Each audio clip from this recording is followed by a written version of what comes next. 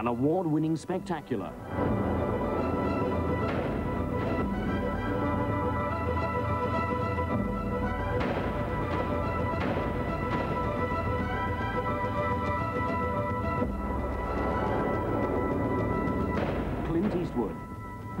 Adman, Morgan Freeman. World Spectacular, Unforgiven, March 17th, only on ATV World. Modern art. What do people see in modern art? Does it give us an insight into ourselves? Or into what it means to be alive in the 20th century?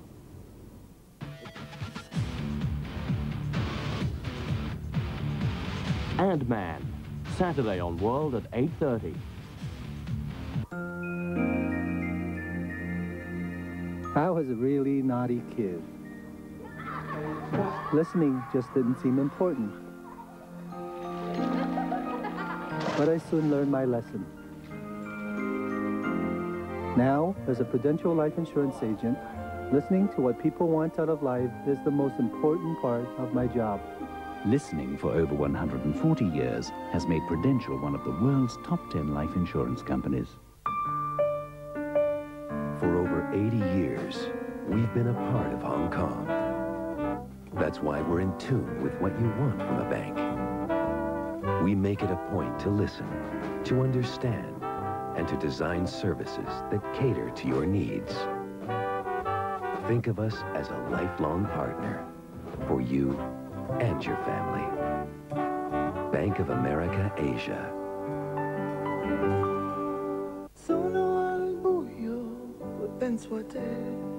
Chiudo gli occhi e penso a te. Io non dormo e penso a te.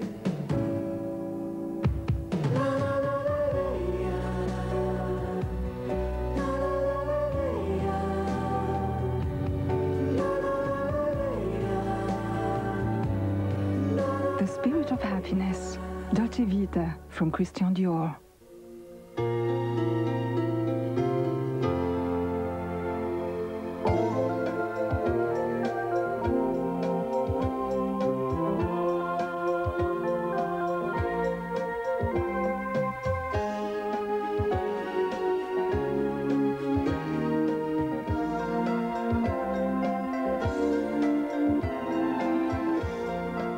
Towards a better life with the Regional Council. For the news and the views, from high street trends to hip haute couture. For the latest advice on what's in style.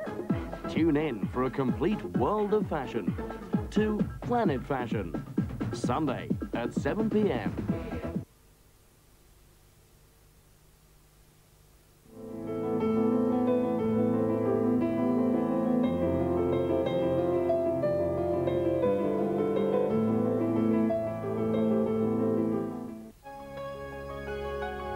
You're watching ATV World.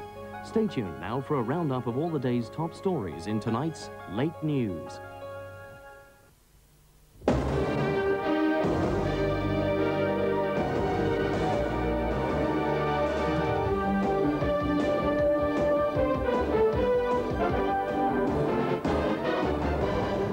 Good evening. 2 men remain in intensive care tonight after inhaling dangerous gases in a laboratory at the University of Science and Technology. 9 other people were also admitted to hospital after being exposed to the chemicals. 7 have since been discharged. Hal Davis reports. The accident occurred as a researcher and a postgraduate student were working in this laboratory. University staff refused to say if correct procedures had been followed in what should have been routine work, involving the heating of chemicals in a cleaning operation. But what is known is that 4 people in the laboratory inhaled nitrogen dioxide and other acidic compounds. The 4 were taken to the United Christian Hospital just after 1:30, 2 to intensive care and the others to general wards for observation. The hospital also requested that people near the scene of the accident be sent along, and another 7 men joined the more seriously ill 3 hours later. Doctors say it's hard to tell if the 2 men in intensive care will live. Well, I think at this moment it's too early to comment, because it really depends on how much they have inhaled. But on the safe side, because of the history, we worry that they may have inhaled a significant amount. So we place them in the intensive care because these few hours would be the most critical time.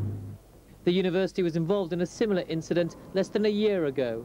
A postgraduate student, Lung Wai Chuk, died in April after inhaling spilt chemicals. As with that case, doctors today have admitted there's very little they can do for the patients other than to watch and hope.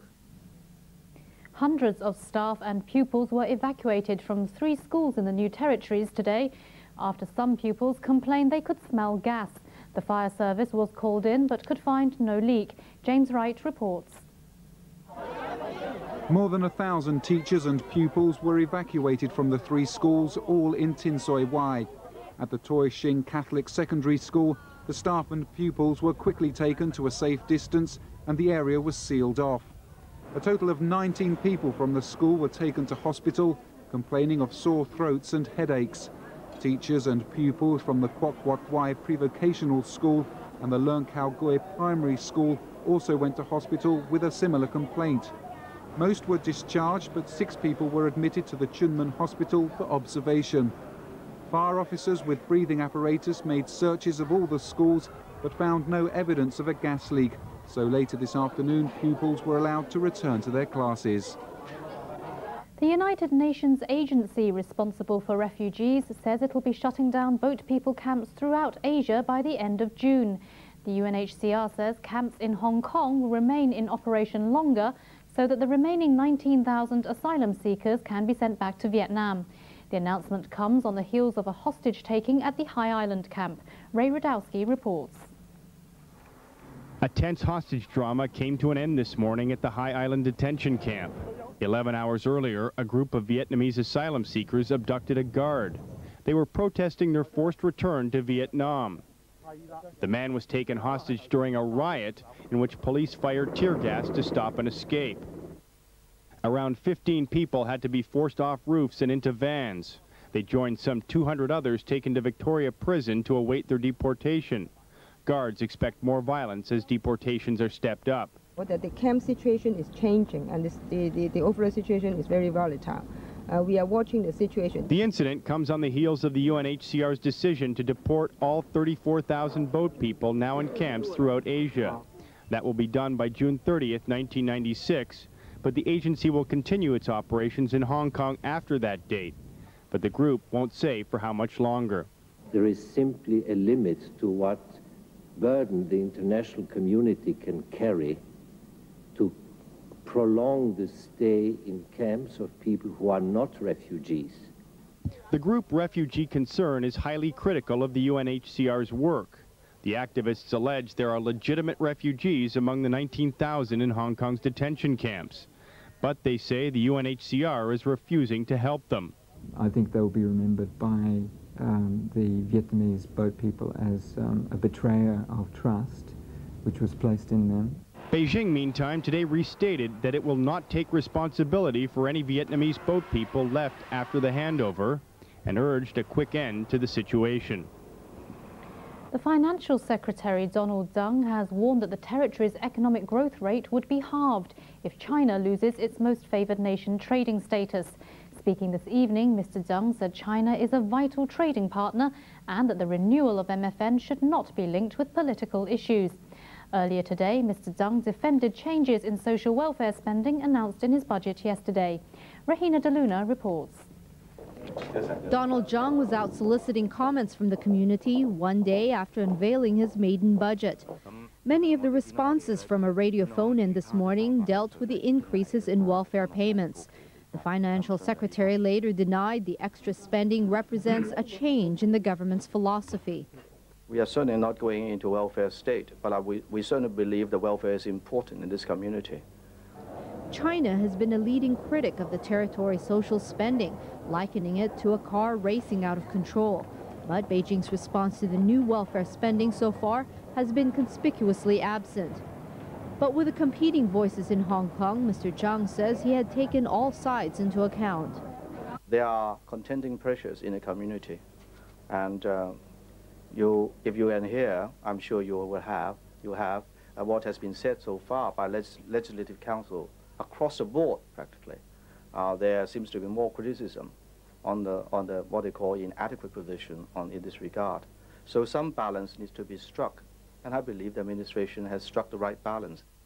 But many social welfare advocates disagree, saying the increases are not enough. Critics say the additional $200 million earmarked for public assistance programs is merely symbolic. China and Taiwan have traded angry words on the eve of missile tests near the island, which are scheduled to begin in the next few hours.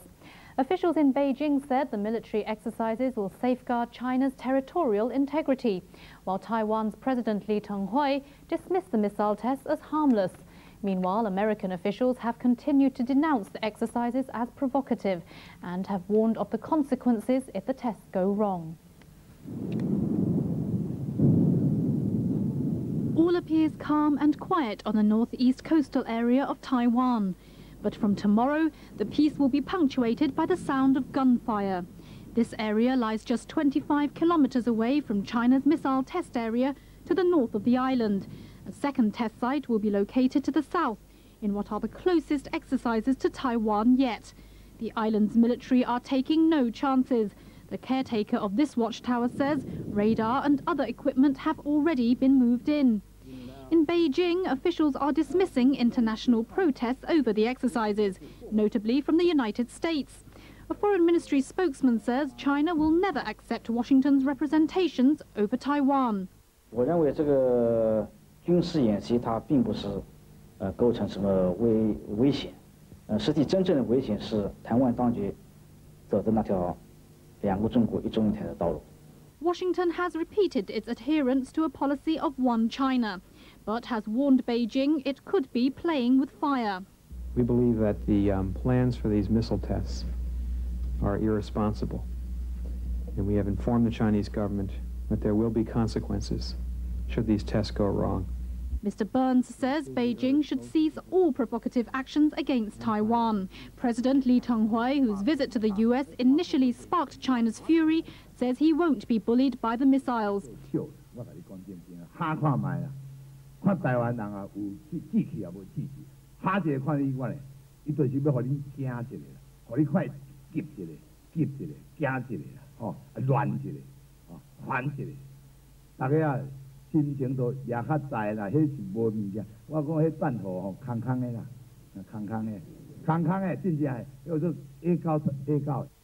The island is going to the polls for the first direct presidential elections in just over 2 weeks' time. Beijing has criticized an American report on human rights abuses in China. The Chinese Foreign Ministry described the document as an interference in China's internal affairs and accused Washington of having ulterior motives for releasing it just a day before Chinese missile tests near Taiwan. Military tensions are compounded by Washington's release of its annual human rights report, which cites China for widespread and well-documented abuses. China itself reported more than 1,000 death sentences last year. The U.S. says the number is probably much higher. The Clinton administration's 1994 China policy assumed that continued trade with China will lead to better human rights. But the 1995 Human Rights Report suggests that theory isn't working. By the end of 1995, the U.S. charges China had silenced almost all public dissent by intimidating, exiling, or imprisoning dissenters. U.S. officials are defensive about cutting off China. The most repressive periods in recent Chinese history have occurred in times of international isolation. And so isolation is by no means the answer to the problem of human rights abuse. The Human Rights Report also cites Russian President Boris Yeltsin's use of Russian forces against Russians in Chechnya, and what the U.S. calls reversals in Mr. Yeltsin's human rights record. 3 American soldiers have been given lengthy jail terms after being convicted of raping a schoolgirl on the Japanese island of Okinawa. The judge described the case as malicious and brutal, but the lawyer for the 3 men said there would be an immediate appeal. Chandrika Deshpande reports. More than 300 people queued to draw lots for the 34 seats in the Okinawa courtroom. All were hoping to catch the dramatic end to the trial which began last November. Handing down sentence, the judge said the attack on the 12-year-old schoolgirl was vicious, and that the serviceman's motive gave no reason for leniency. 2 of the defendants were sentenced to 7 years, the third to 6.5 years. Many Japanese feel that the sentences are not tough enough. After the verdict, the mother of one of the defendants spoke to the media. I apologize to the victim. I'm sorry this happened. I'm sorry that my son was even in the presence of whatever happened. But I want him to know that his family loves him, and I'm going to stand by him regardless. The soldiers now have 2 weeks to appeal. Meanwhile, the governor of Okinawa, Masahide Ota, delivered a statement asking the Japanese government to reduce the American military presence. Okinawa is home to more than half the American troops stationed in the country. Their continuing presence remains a hotly debated issue. The leader of the Palestine Liberation Organization, Mr. Arafat, has called for an international conference to combat terrorism across the world. His comments came at the opening of the first meeting of the newly elected Palestinian Council in Gaza.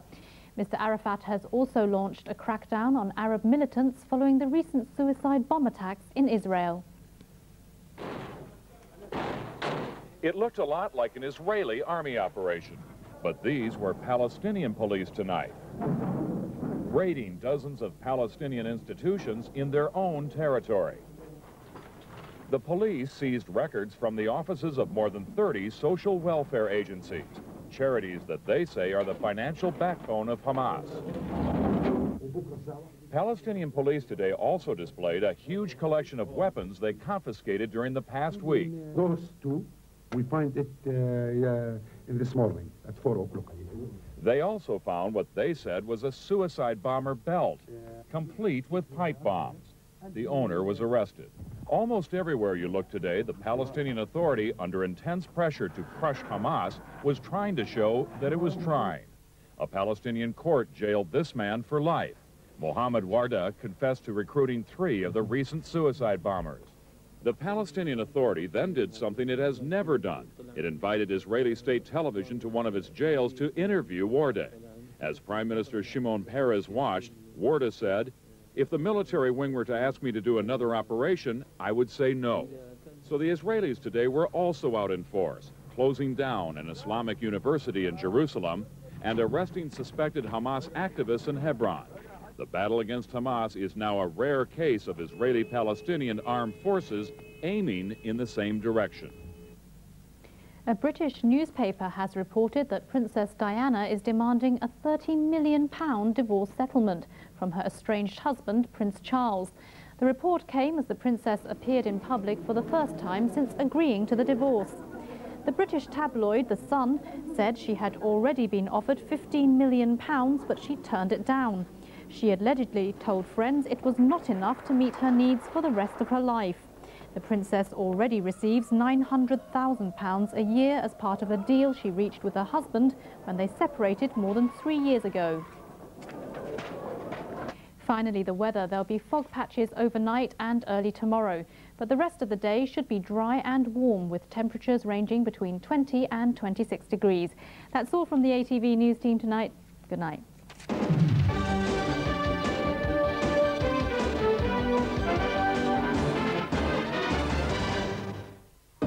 Fievel is heading out to the wild, wild west, where danger lurks, cats prowl, and real mice are cowboys. Join the adventure as they hunt for those wagon trails paved with cheese. My Baby Babe, An American Tale, Fievel Goes West. Friday at 9:35. Right.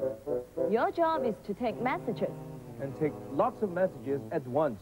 24 hours a day, no days off. And I think $28 a month sounds reasonable.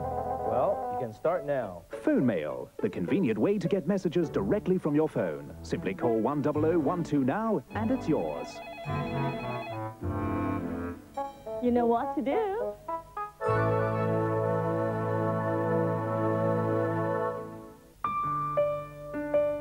For over 80 years, we've been a part of Hong Kong. That's why we're in tune with what you want from a bank. We make it a point to listen, to understand, and to design services that cater to your needs. Think of us as a lifelong partner for you and your family. Bank of America Asia. Love Follows Us includes 12 famous Asian melodies performed by world-renowned musician Richard Clayderman and other Delphine artists.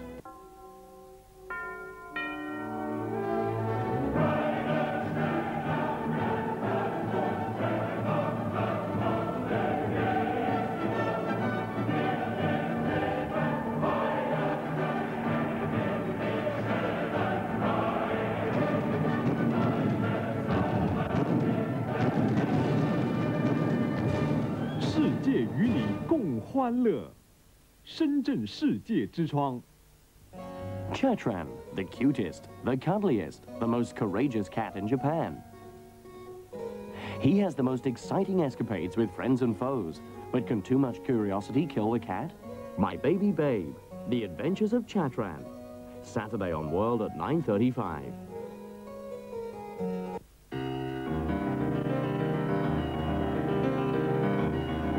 This is ATV World.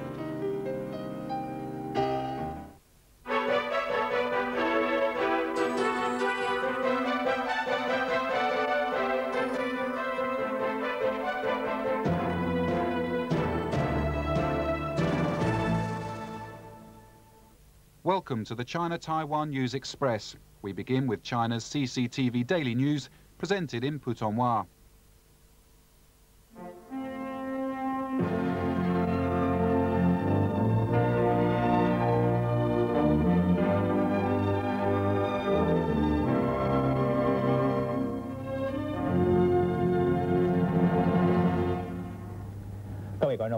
晚上好，今天是3月7号，星期四，欢迎各位收看新闻联播节目。首先，请看内容提要。